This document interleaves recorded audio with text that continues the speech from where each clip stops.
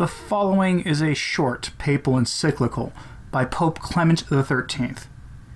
Written just prior to Christmas in 1759, it gives insight into how much more seriously our forebears took Lenten fasting than many of us do today, and fasting in general, to be honest.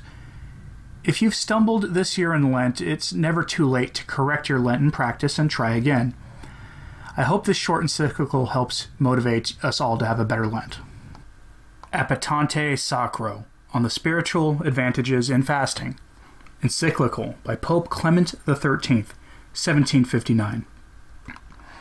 To the venerable brothers, the patriarchs, primates, archbishops, and bishops. Venerable brothers, greetings and apostolic blessing. The holy season of Lent approaches, which is full of mysteries but not without mystery. It precedes that great celebration of Easter, by which alone the dignity of all other religious occasions is consecrated. Venerable brothers, you should see that the faithful religiously observe this holy fast, which was recommended by the testimony of the laws and the prophets, consecrated by the Lord Jesus Christ, and handed on by the apostles. The Catholic Church has always preserved it so that by the mortification of the flesh and the humiliation of the spirit, we might be better prepared to approach the mysteries of the Lord's Passion and the Paschal Sacraments. Likewise, through fasting we might rise again in the resurrection of Him whose passion and death we joined after we put off the old man.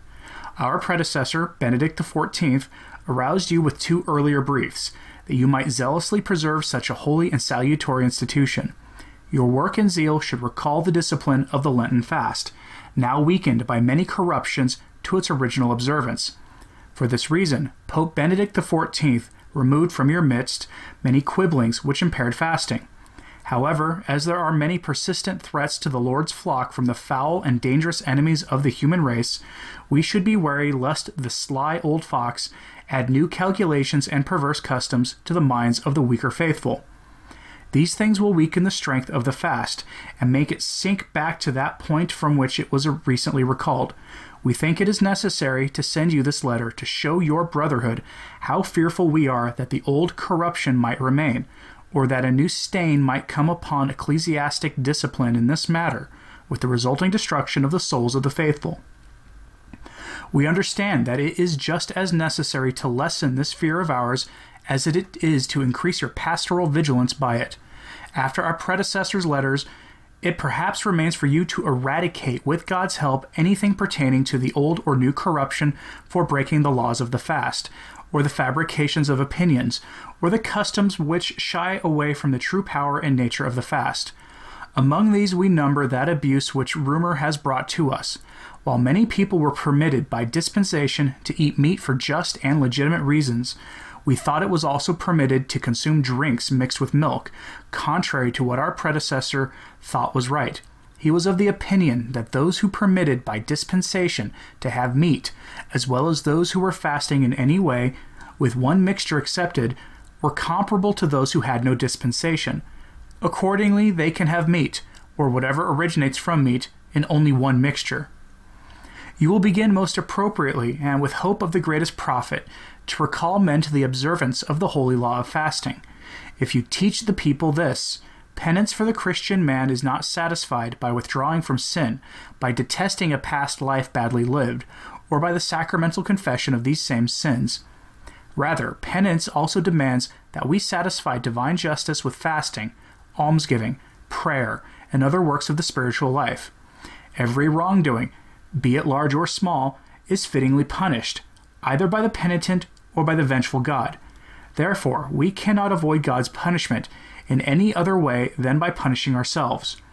If this teaching is constantly implanted in the minds of the faithful, and if they drink deeply of it, there will be very little cause to fear that those who have discarded their degraded habits and washed their sins clean through sacramental confession would not want to expiate the same sins through fasting to eliminate the concupiscence of the flesh. Besides, consider the man who is convinced that he repents of his sins more firmly when he does not allow himself to go unpunished. That man, already consumed with the love of penance, will rejoice during the season of Lent and on certain other days, when the Church declares that the faithful should fast, and gives them the opportunity to bring forth worthy fruits of penance. After all, it is always necessary to subdue concupiscence, for it is written, "Do not follow behind your desires, do not turn away from your will." Let the faithful easily turn their attention during this most holy time of year to lessening the intemperance of the body by fasting. In this way, the soul might understand how it should prepare itself to recall the holy mysteries of the Passion, death, and resurrection of Jesus Christ. Therefore, those who are spurred on by penance do not seek the delicacies of the table, which seem indistinguishable from forbidden foods, even with abstinence. However, one can rightfully say that whoever sets them on his table does not so much put aside his customary delicacies as gives his appetites over to unusual enticements. Finally, those spurred on by penance do not seek escapes by which they might withdraw from fasting, nor do they seek various subtleties to break ecclesiastical law. It is your duty, venerable brothers, inspire enthusiasm and love of penance in the faithful by word and example. Thus they will approach the fast more quickly, observe it according to the laws prescribed by the Catholic Church, and sanctify it through almsgiving and prayer. Finally, and this matter gravely concerns the Church, they should understand that they have died and been buried with Christ. They have been recalled to the new life of the new man in the Paschal feast, so that they can come to the risen Lord Jesus Christ in full confidence. The grace of our Lord Jesus Christ be with all of you, to whom we most lovingly impart the apostolic blessing as a pledge of our love and goodwill toward you.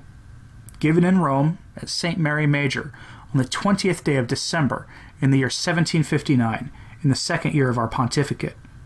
Pope Clement XIII.